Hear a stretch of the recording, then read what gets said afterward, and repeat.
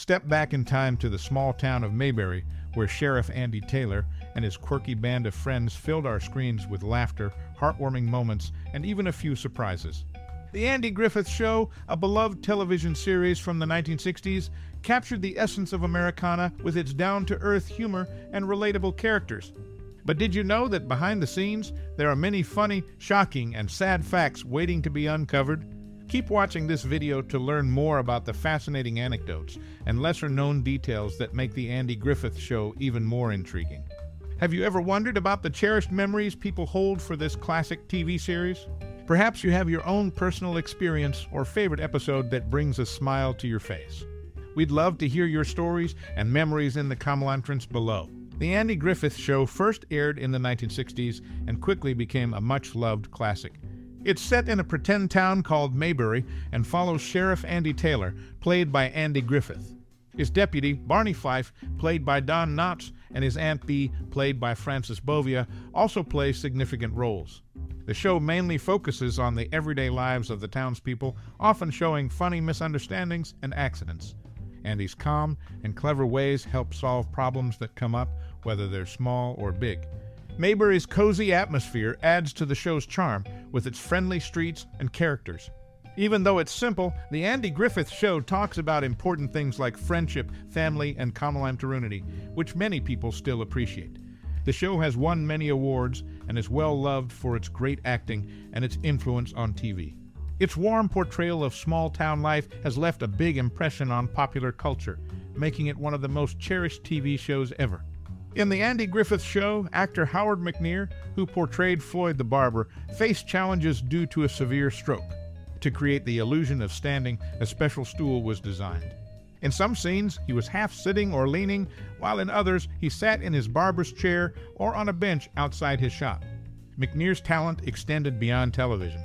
He earned a nomination for a 1973 Joseph Jefferson Award for Best Guest Artist for his role in The Mind with a Dirty Man at the Arlington Theater in Chicago, Illinois.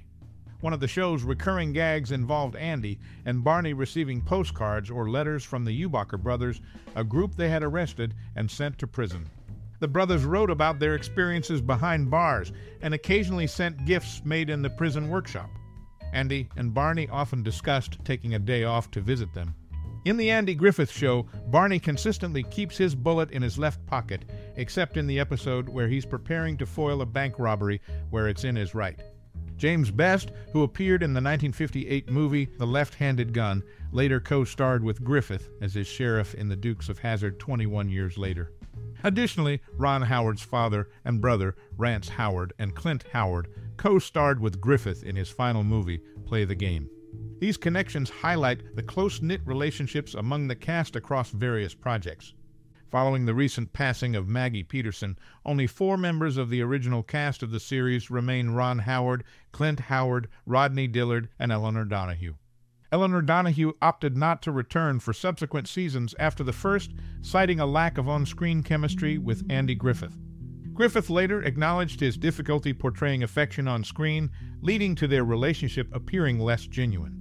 In contrast, Griffith had no qualms expressing affection toward Aneta Corsaut. The two frequently flirted and spent private moments together despite Griffith being married at the time. Throughout the series, Aunt Bee's character initially portrayed a charming small-town matron.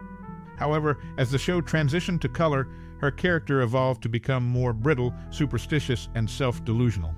In Sumilantary, The Andy Griffith Show, which began in 1960, now has only 4 surviving cast members, and Eleanor Donahue's departure after the first season was influenced by her perceived lack of on-screen chemistry with Andy Griffith.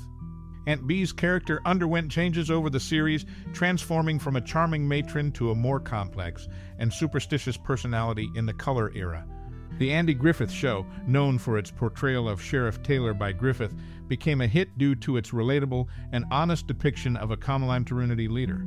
Ron Howard later suggested that during a tumultuous time like JFK's assassination, the nation sought a regular guy figure to admire. The character Barney often courted a waitress named Juanita Beasley, as revealed in an episode titled Andy Forecloses, written in Barney's ticket book. This added depth to Barney's character and provided humor to the show. In 1988, Griffith had a recurring guest role on Matlock, reuniting him with his old friend Andy Griffith 20 years after their collaboration on The Andy Griffith Show. The Andy Griffith Show, a beloved TV series from the 1960s, featured episodes where Andy and Barney encountered out-of-town criminals, often played by former members of movie troupes The Dead End Kids and the Bowery Boys. The show also showcased the acting talent of Howard McNear and Parley Bear, known for their roles on the radio version of Gunsmoke as Doc Adams and Chester. During the filming of A Face in the Crowd in 1957, director XXXXX advised Griffith on the subtleties of acting, emphasizing the importance of conveying emotions through the eyes. This advice resonated with Griffith throughout his career, influencing his portrayal of Sheriff Andy Taylor. When Ron Howard turned 9, he got an 8mm camera as a gift from Andy Griffith and Aaron Rubin. Joanna Moore's southern accent was real because she grew up in Americus, Georgia. Daniel Device wrote a book called Andy and Don: The Making of a Friendship, and a classic American TV show. It talks about the strong friendship between the actors and how they made the sitcom we all love. It was Frances Bavier portrayed B. Taylor, Andy's aunt, throughout the series and in the sequel, Mayberry RFD. Bavier, in real life, remained unmarried and childless. Hope Sumalimiters, daughter of Congressman John William Sumalimiters and Virginia Sumalimiters, had 2 brothers who pursued successful business careers and later joined the diplomatic corps. During Jack Burns' tenure as Deputy Warren Ferguson, the scripts originally intended for Don Knotts' Barney Fife were utilized. This substitution occurred seamlessly in the show's narrative. These character details offer insights into the lives of the actors, blending personal and professional aspects. Frances Bovier's choice to remain single mirrors her on-screen character, while Hope Sumalimiters' family background adds an interesting dimension to her persona. The behind-the-scenes decision to repurpose scripts for a new character, Deputy Warren Ferguson, showcases the pragmatic approach to maintaining continuity.